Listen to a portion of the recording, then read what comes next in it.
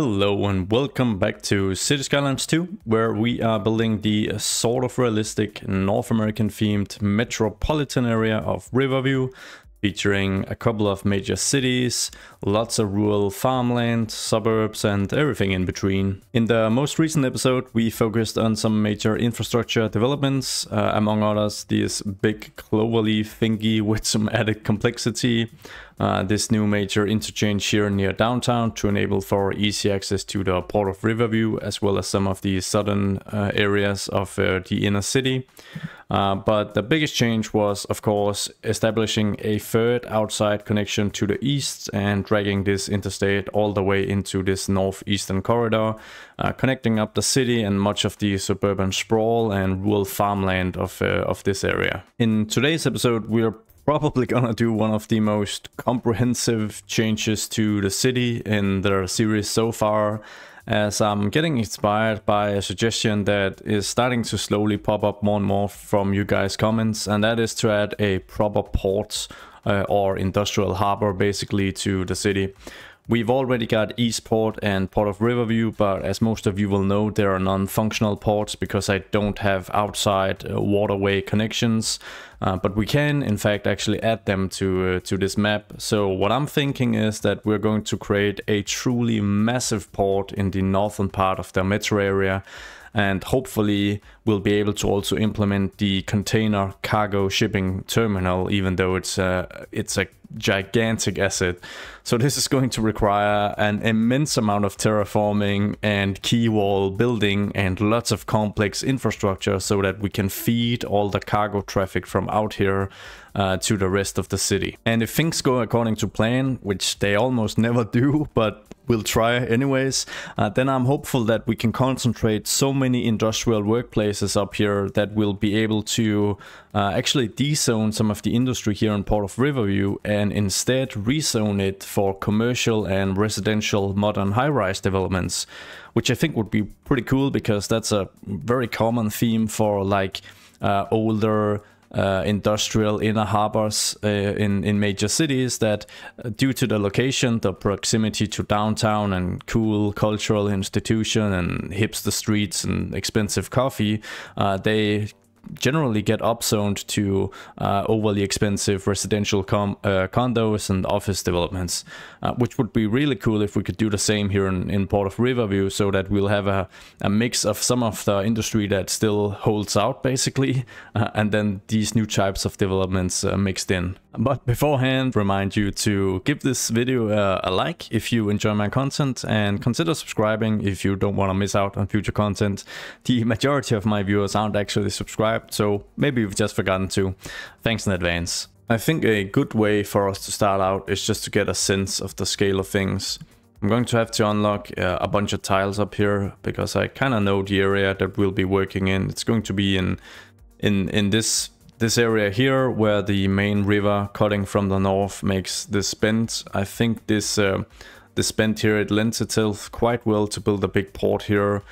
I'm obviously gonna have to kind of reroute this interstate completely so that it goes outside, but also build some complex interchanges on and off ramps to ensure connection to the city. I'm also going to have to unlock, okay, it's just called water. That's interesting. I'm gonna have to unlock that menu because we're gonna need to get a little look at the port we're hoping to implement. So it's this cargo harbor here, which is, look at the size of this asset. I'm not complaining, by the way. I'm very happy with the scale of things here in City Skylines 2, but it's pretty much the size of half of downtown. So I'm gonna have to kind of pre-plan where to place this just due to the size of it. And I'm thinking it's gonna be like in the northern part of the port, something like this. So we're gonna have to really terraform quite a bit in this area and create a ton of quay walls so that we have also got room for other industry. At least if we're ever going to achieve a large enough concentration of jobs up here to allow us to dezone the Port of Riverview, as we discussed in the intro, we're really gonna have to create a couple of thousand jobs up here, I think. Before I do the terraforming, something I need to be careful about is that there's quite a bit of a slope on this map. So the areas up north are at quite a bit higher elevation than the southern parts of the map. This is at quite a bit lower elevation, which also means that the sea level isn't at a constant level throughout. So the opening, so to say, for our inner port, I don't want it to be too wide, because that's going to mean that there's going to be quite a bit of a visual difference in the quay walls in the southern part and the northern part of the port. So I'm going to grab the level terrain tool and sort of try and see if I can find a level here on the contour lines that is going to be a constant throughout. And we'll start up north, because this is where the water level is the highest, and we'll just go at this fourth line, I think, and just click to kind of mark it. Then I'm going to drag that south to kind of mark our entrance. And I think this is going to be sufficient. With the entrance sort of in place, I'm going to flatten the entire area here just to make it even and easier to build with. We'll do some terraforming when we're done with the port, just to ensure that things are looking okay, because we're going to get some pretty steep and hilly terrain up here. But for now, I'm just going to flatten everything. It's going to make it a little easier to work with. The next step is, of course, to draw out the roads. And I'm going to draw out all the roads inland, because it's going to make it much easier for us to create these quay walls. And I'm just going to grab the cargo harbor again, just to check the scale and the alignment. And I want to place it somewhere in this region. So to achieve this, I'm gonna start by just having a straight road drag through the northern end of the port here, and then we'll add some piers and some more unique shapes as we map out the rest. I prefer to use a medium-sized road because it's pretty wide, and that makes the creation of the quay walls easier, at least in theory, and I hope I can showcase you guys that I actually really do feel that it makes the creation of the quay walls easier. So like I said, we'll just have a long straight piece here, so that we can hopefully do some easy alignment of the cargo harbor. And then I'm just gonna map out the rest with some piers sticking out and some more unique shapes as well, just to make sure it looks a little interesting.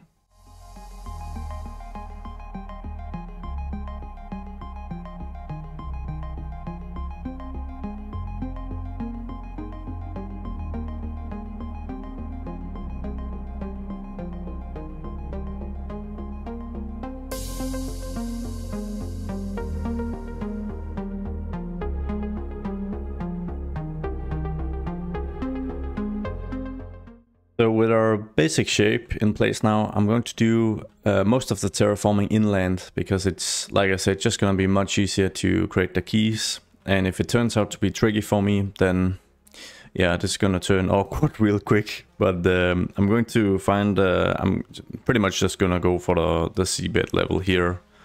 Then I'm going to go in here, going to mark that, and just do the majority of the sort of rough terraforming at first for most of this area. If you have an issue with water starting to poke through as you terraform closer and closer, then you can save the game, reload the save, and it should be fixed. But it seems like they've worked on improving this, because the water seems to disappear rather quickly when I terraform it. So yeah, the game seems to check a little more actively for potential to check if there's actually supposed to be water here, just because it's below sea level. So that's pretty nice. For the more let's say detail-oriented terraforming, what I try to do is align the terraforming tool with something on the actual road. So in this case, it might as well be this double solid yellow line, so that if I try to align it as such, I'm gonna try and illustrate what I mean.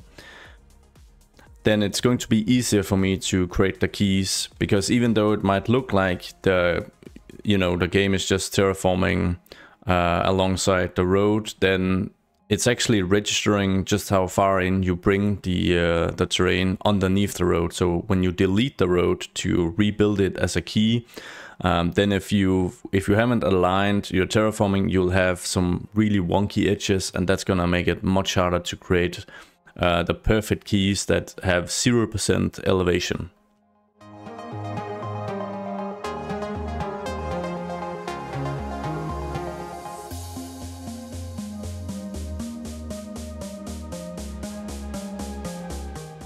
And we'll of course need to remove all the trees, even though it does feel quite wrong. So I'm gonna go for the multiple selection here, and then I'm gonna deselect, remove only matching type, and then just right click so I can remove everything. And now it's time for either the magic trick or my embarrassment. We'll start with a very small section of road here. We'll delete this part, and this is what I meant before with the game actually registering how you terraform underneath the roads. And what you'll see here is that it's relatively smooth. It's a little more jagged alongside the edges, but that should be fine. So I'm just gonna select the same 4-lane roads, because using a wider road is also just easier for me to make key walls without too much of an incline or decline, and we can upgrade these to smaller roads afterwards. So here goes, and it's perfect. Oh. Oh, that makes me so happy. For a longer stretch such as this, if possible, I just delete one section at a time, because I find that makes it a little easier. And 0%.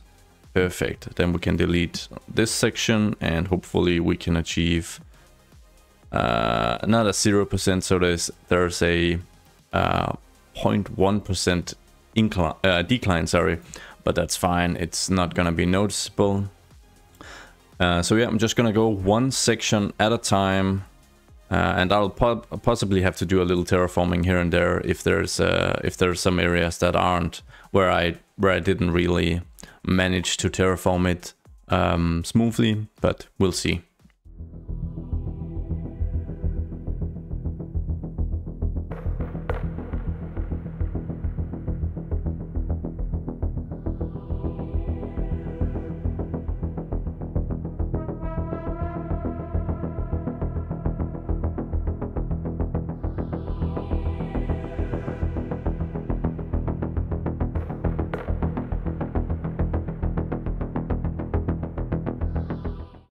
Now, before I actually let the water in here to fill it up and create a proper port, I'm gonna map out some of the roads that connect further inland, because I find that when we are actually already adding water, then it makes it a little more complex to add all these roads.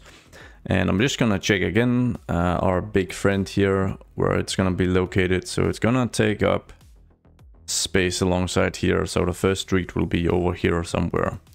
But that's, yeah, gonna map out roads, should make it easier when we actually let in the water.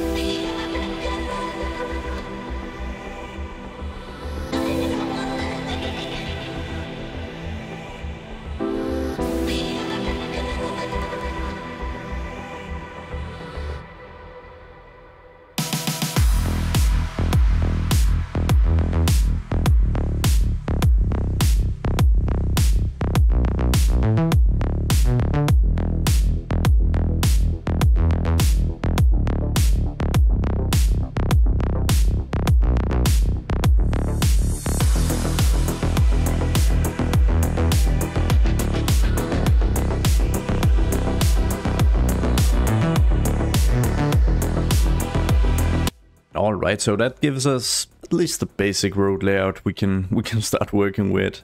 Next step for me is going to be upgrading these wider roads to alley, or at least the key roads, because I prefer the look of these narrow alleys as keys. And it also makes the bends, the curves here a little tighter, because I do feel this looks a little weird. Ideally, we would have a very, you know, we would have a like a 90-degree, very strict bend here, but it does turn into a curve, unfortunately. But you can sort of alleviate it by upgrading to these alleys, and I'll show what I mean. You see the curvature here, it's much tighter than over here. So I'm gonna go through and upgrade to these, because I do feel that it's just an overall better look.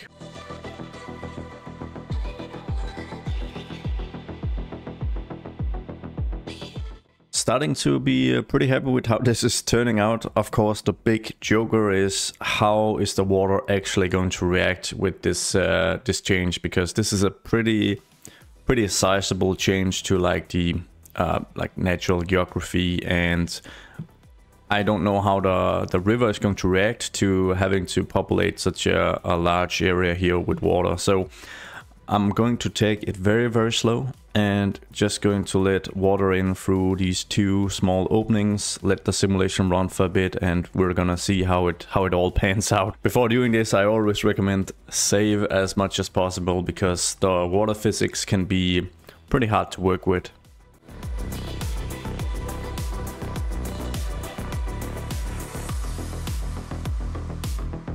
So the water level has started to settle a bit, but I also kind of had to cheat a bit here, because otherwise it seemed like it would take years and don't really have that much time. I'm gonna start placing some of the main, I guess, focal points of the port now, and the first one is of course the cargo port. And I might actually place two, or at least attempt to place two, but I'm pretty sure I'll need to demolish all of this to achieve that, because as we saw earlier, it is a really big asset. So let's just grab the cargo harbor. Here we've got the first one, so to speak, and it's just gonna need a little alignment out here, and I am assuming that the main issue is probably this piece of land here making us unable to align it perfectly. And it was, so let's just bring it in real close to this road, and I'll just place it here. Oh, huge city, look at me. Anyways, I'm gonna add a medium road as well, and then I'm hopeful that I can enable snapping and place an additional cargo port right next to this one, and I can, which is fantastic. Let's just see how well the alignment is actually gonna work. Plop. Ah, it's perfect. I think this looks a lot better. Obviously it's much bigger and it's much more expensive as well, so it's gonna be interesting to see if this will bankrupt us, but it's gonna be the nicest looking bankrupt city then, and I can live with that. But I think something that would also be really cool is that if we get a ton of railway in here, industrial rail, freight rail, would really add to the look and also the functionality, because I don't actually have a cargo rail terminal yet. So I think we're gonna grab that and maybe place it somewhere down here in like the southern part of the port, something like this. And oh wait, it's angled the other way. So I think to achieve that, I'm just gonna change a few things here. I'm going to create a road here, and then hopefully I can easily flip it as such. There we go. Then I can bring the railways alongside the port, create some cool designs where it looks like we've got multiple rail connections to some of the industrial facilities we'll have here. And then additionally, we can actually upgrade the cargo harbor with a railway connection as such, so that we can actually bring in some rail directly into the cargo harbor. And of course, all this is going to add immensely to the complexity of the infrastructure when we are done here. But But I mean, that's a lot of fun, right? Or that's at least a part of the fun for me. So I think I'll need to do a little more terraforming. I'll need to do a lot of railway construction. I'll need to bring in the interstate as well. So there's a lot of things to get started on here. Potentially an additional outside railway connection, but I'm also gonna connect the main railway connection up to this area. So lots of things to get going with now.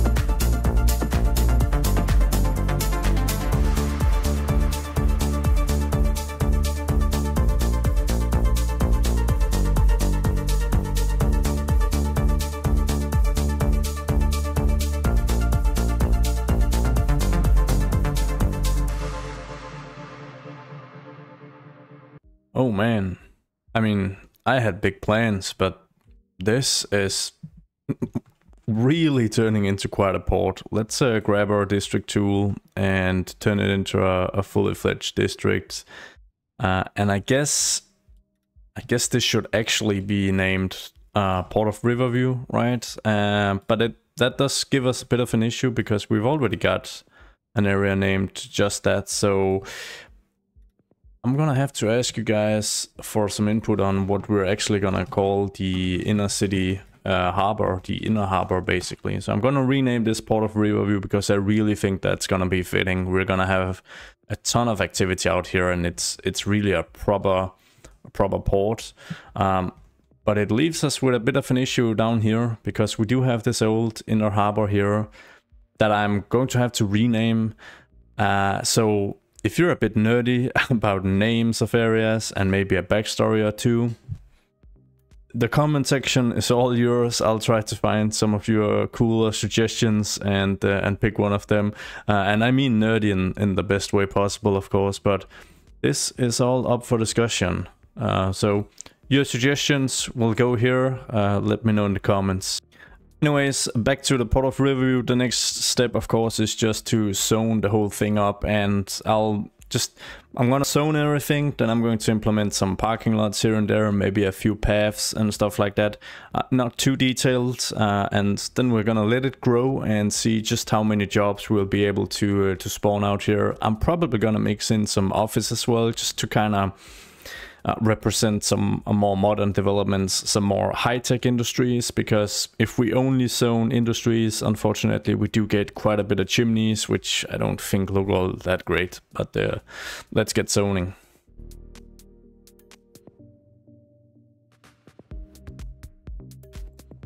And as I've done before, I'm gonna come in here with the pavement path and just add some simple paths, not for decorative purposes, but to actually make the zoning a little better, because I don't want to zone stuff alongside the main road here, since it's pretty much all covered by interstate. I'd rather that the buildings face the quay here, and I'm gonna do the very same thing here actually. So if I just grab this and move this path south, then that is going to enable me to properly zone alongside the quay instead. I'm gonna do that a few places if I spot something similar. We've sort of got the same situation over here. I don't want jobs to face Fawn Street directly, so I'll be implementing a very simple path to just cut through the area, because that's of course going to ensure that we don't have that issue. Which reminds me, I'm going to upgrade this to the, let's see, the 4-lane divided road, and then I'm going to add some planters and trees in the center here, so that we can hopefully get some really nice big trees after a little while. Just gonna upgrade the median here so that it's thick, and so that we can plant trees, because I don't want parking here either. There are mainly just arterial roads meant to serve the port with industrial activity, more so than anything else really. So they're not supposed to be super accessible or have lots of zone stuff next to them. As we discussed, gonna come in with a bit of office zoning route, just to kind of break up the smokestacks and the monotony of all the dirty industry that we're likely to see here. So I'm hoping that's gonna provide an alright effect, and that the offices that do spawn blend in rather well with the surrounding industry. Usually it works out quite alright.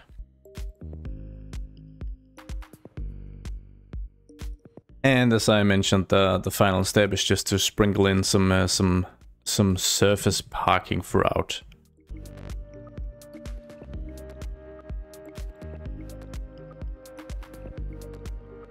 Before we hit play, we have to establish a cargo ship route, which is rather simple. We just grab this tool and we locate our outside connection out here, because I've already created a narrow seaway. That's, I mean, maybe there would be room for a medium seaway. Can we actually upgrade?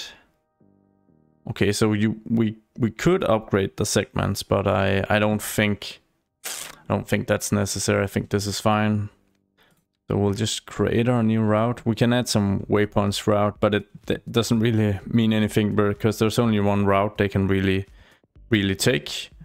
But it's interesting nonetheless. And I think we're gonna try and get a ship all the way in here. And then just move it out here. And I don't know if we can we create a new route actually? Oh, we can. That's pretty nice. I'm gonna create one here as well.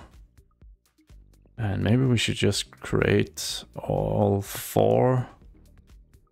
And I mean, that's probably gonna give us the best chance of seeing a lot of activity here. So yeah, this is the only remaining one, and there we go.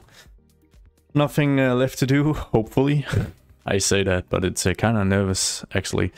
But to hit play and see just how much stuff will actually move in here. We do have pretty high industrial and office demand, but it's hard to see how high actually, because demand is met immediately upon zoning tiles being occupied by development in City Skylines 2, so it's gonna fall pretty quickly. But yeah, gonna hit play and see how it all plays out.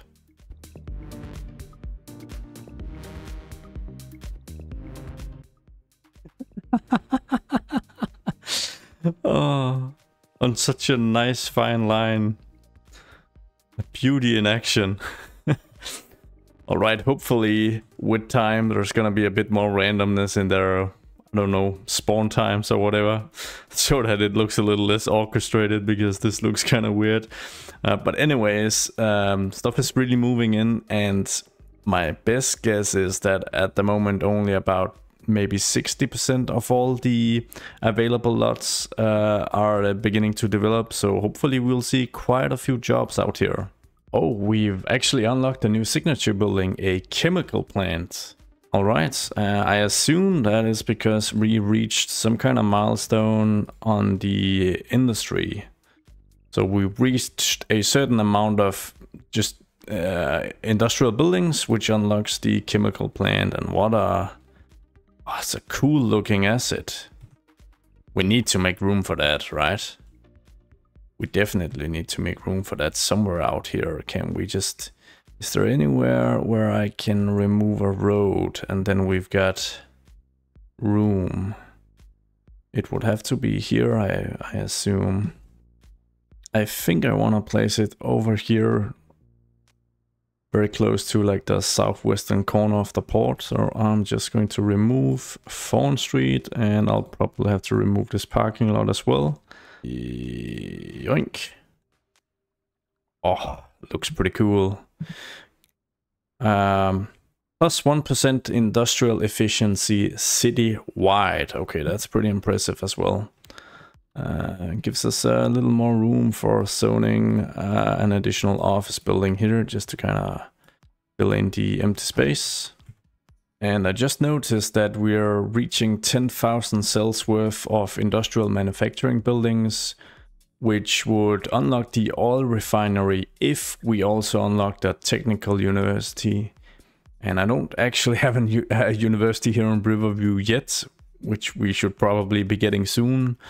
So should we go the technical university route to get the oil refinery?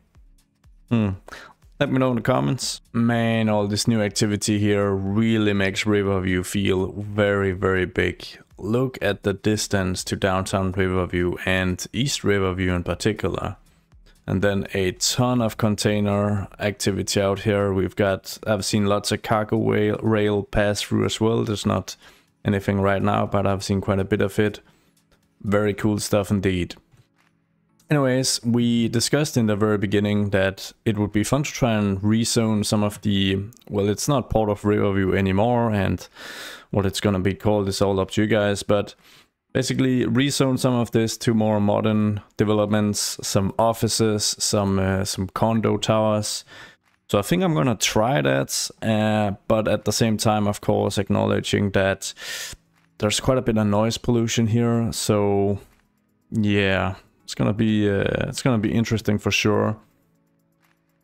And I gotta find the right spot as well. Maybe starting out here on alongside Dean Lane is a good spot to start. So we'll just remove all the industry that was here before in this this little cluster basically. And then instead we're gonna see if we can get some high density stuff to grow. And hopefully avoid too much asset repetition. Which is gonna require, and also avoid too tall towers. So it's gonna require me to use a variety of different zoning types. Although I could actually go for like a row of high rises. That would actually be kind of interesting, I think. Something like that. And then we'll see if I can actually grow an office building here with that type of zoning.